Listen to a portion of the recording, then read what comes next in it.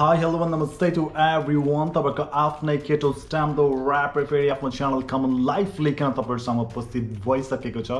So if you guys are new in my channel then please do like and subscribe my channel Common Life, जहाँ चाहिँ तपाईहरुले चाहिँ beautiful भिडियोजहरु हेर्न सक्नुहुन्छ. As for examples, म travel ब्लगहरु गर्छु, म स्निकर्स सम्बन्धी रिभ्यूहरु गर्छु. So in terms of sneakers, नेपालको पहिलो केटो who do the sneakers reviews है, and then travel blog भइहाल्यो. अनि त्यसको साथसाथमा डिफरेन्ट पर्सनको डिफरेन्ट पर्सनालिटी हामी आफ्नो च्यानल द्वारा तपाईहरुलाई पस्किने गर्छौं. सो आज पनि मैले दामी स्निकर लिएर आएको छु. I guess in this sneaker culture, sneaker world, Kanye West, the rapper, at the same time the big sneakerhead in terms of Yeezys है. Yeezys Productions को one of the best iconic persons जो चाहिँ sneaker वर्ल्डमा चाहिँ अहिले बहुत छाएको छ भनौं है. सो स्निकर वर्ल्डको Kanye West को आज हामीले दामी स्लाइड्स भन्ने कि स्निकर्स भन्ने कि फर्म रनर्स लिएर आएको छौं. So without डिलेइङ the time let's roll the cameras.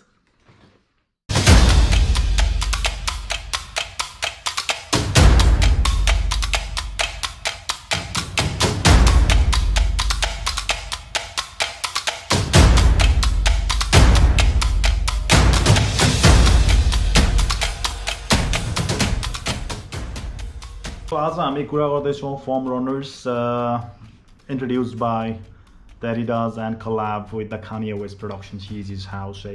So form runners भन्दाखेरि हामी अब यसलाई स्निकर भन्ने कि स्लाइड भन्ने कि अब के भन्ने whatever. So shoes चाहिँ अथवा स्लाइड चाहिँ हामीसँग यस्तो प्रकारको छ. As you can see in the camera, मजाको छ. One piece layer, one piece productions.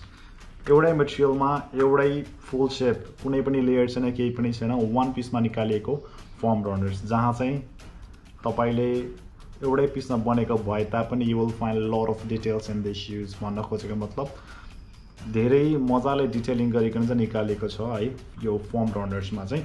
So अर्को शब्दमा भन्नु पर्दाखेरि यो जुत्ता अथवा यो स्लाइड्स जो चाहिँ फ्यामिली हुनुहुन्न उहाँको लागि चाहिँ एउटा राम्रो एक्जाम्पल भनेको चाहिँ सायद क्रक्स प्रोडक्शन्स, जो चाहिँ एकदम सिम्प्लिसिटीमा निकालेको क्रक्स एकदम वर्ल्ड वाइड पपुलर छ. इट्स रियली इजी गोइङ, हल्का धेरै जस्तो दुबईमा मैले देखेको चाहिँ किचनको मान्छेहरूले लाउँछ, plus in daily use you can use it. It's really light, same मटेरियल्सले use भएको फर्म नै भनौँ न. त्यो प्रोडक्सन्स पनि क्रक्सको चाहिँ सिम्प्लिसिटी चाहिँ क्रक्स, यो चाहिँ अलिकति एडभान्सिटी, यसलाई चाहिँ अलिकति एडभान्स तरिकाले चाहिँ बनाएको भनौँ न. अब सायद क्यानिजले निकालेको हो कारणले गर्दाखेरि चाहिँ it's really popular. That's why you know it's sold out in good numbers. Plus it's रिसेल्सको value एकदम धेरै हाई हुनुको कारण त्यो हुन सक्छ. So crux is the simplicity भने चाहिँ फर्म रनर चाहिँ इन मोडिफिकेसन्स, अलिकति इन डिटेल्समा भनौँ न होइन. At the same time युजको productions त्यसरी बुझौँ हामी है. सो हामी चाहिँ अब स्निकर सम्बन्धी फर्म रनरको चाहिँ हामी कुरा गर्दैछौँ. सो फर्म रनरको रिलिज भएको चाहिँ हाम्रो हिजो भर्खर रिलिज भएको, द्याट मिन्स मे 29मा रिलिज भएको. एउटा थियो हाम्रो स्यान्ड कलर भने, अर्को थियो निरल्स ब्लू चाहिँ रिलिज भएको थियो. सो यो कलर चाहिँ रिस्टक भएको, यो पहिला आजभन्दा 2-3 महिना अगाडि पनि रिलिज भएको थियो. So it's really beautiful colours है. सो यसको सोल युनिटको बारेमा हामी डिभिजन हिसाबमा सोल युनिटको बारेमा कुरा गर्दा फर्स्ट अफ अल यसको सोल युनिट्सहरू चाहिँ कस्तो छ भन्दाखेरि मजाको छ. इट्स नर्मल हाम्रो तपाईँको Kanye Westको 700 को काइन्ड अफ स्टफ त्यस्तै किसिमले बनाइएको छ. इट्स रियली मजाको छ है, grippy kind of stuff. It's मजाको छ, एकदम हल्का छ. वेट आई डोन्ट नो, एकदम हल्का छ है जुत्ता चाहिँ. सोल त्यस्तो भयो. त्यसपछि आइकन यसको साइड वेजको कुरा गर्नु पर्दाखेरि चाहिँ एज यु क्यान सी एउटा दुईटा मजाले होल छ, यता तीनटा, एउटा दुईटा तीनटा. यसले चाहिँ एडिडासको इन्डिकेसन्स गर्छ, 3 स्ट्राइप भनौँ न, त्यो हिसाबले चाहिँ बनाइएको हो. भने यता माथि चाहिँ it's kind of looks like हुन्छ नि एउटा माछा अथवा गोही अथवा यसको सेपै आई डोन्ट नो के कस्तो हिसाबमा बनाएको छ कि हुन्छ नि, मजा आएको के हुन्छ नि. Looks it's really amazing. In terms of sneaker cultures मलाई लाग्छ Kanye Westको जति पनि अग्ली प्रोडक्सन्स भनौँ न, उसको जति पनि कन्सेप्ट्स भनौँ, यसको इमेजिनेसन्स अलिकति सुज सम्बन्धी डिफ्रेन्ट छ. उसको डिजाइन अलिकति युनिक, अलिकति अड पिस, अलिकति अप्ठ्यारो खालको भनौँ न. डिजाइन वाइज अलिकति अग्ली सुज देख्ने, तर इन पर्सन्स जब मान्छेलाई लाउँछ नि इट्स अमेजिङ.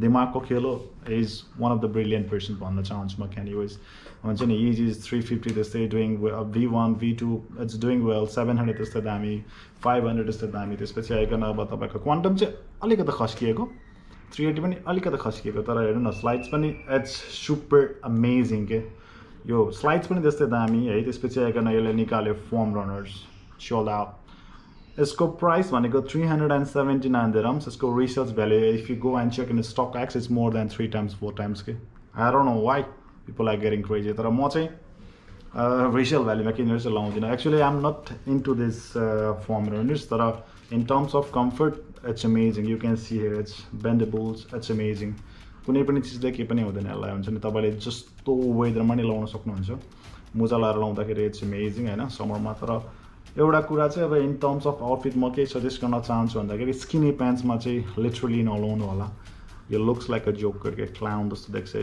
किनकि यो यसको साइज एकदम ठुलो छ खुट्टामा लाउँदाखेरि अलिकति बेगी ज्यापनिज स्टाइलमा लाउनु होला इट्स लुक्स भेरी नाइस अथवा तपाईँ सोर्ट्समा लाउन सक्नुहुन्छ बेगी काइन्ड अफ स्टफमा युज गर्नु इट्स रियली लुक्स अमेजिङ तर स्किनीमा चाहिँ आई विल नेभर सजेस्ट हुन्छ नि मैले कति रिभ्युजहरू हेरेको थियो इट्स लुक सिटी के हुन्छ नि इट्स रियली लुक सिटी यसको मलाई एउटा राम्रो लागेको कुरा चाहिँ के भन्दाखेरि यसको जुन बक्सा छ नि त्यो पनि एउटा राम्रो स्ट्राटेजीमा निकालिएको छ खाने यसको जति पनि इजिज निस्किँदाखेरि जहिले पनि he use the cardboard box भनौँ न तपाईँको यो खैरो रङको नर्मल कुनै पनि विदाउट एनी प्रिन्टिङ एकदम मजाको चाहिँ सिम्प्लिसिटीमा निकालेको हुन्छ र यो पालि चाहिँ उसले निकालेको बक्स यो फर्म रनरको बक्स चाहिँ लिटरली फ्लिप गर्दाखेरि मात्र you will see the details के जस्तै फर्म रनर्स भित्र लेखिएको छ बाहिर नर्मल हेर्दाखेरि तपाईँले सिम्पली एउटा बारकोड एन्ड देन साइज त्यति मात्र देख्नुहुन्छ भित्र सबै डिटेल्स के अमेजिङ ब्युटिफुल कन्सेप्ट्स के भित्र तपाईँले अब साइजिङदेखि लिइकन जुत्ताको डिटेलिङदेखि लिइकन barcode and the article numbers होइन सबै कुरा चाहिँ भित्रै देख्नुहुन्छ कहाँ बनेको हो अनि कहाँ बनेको मेड इन चाइना र मेड इन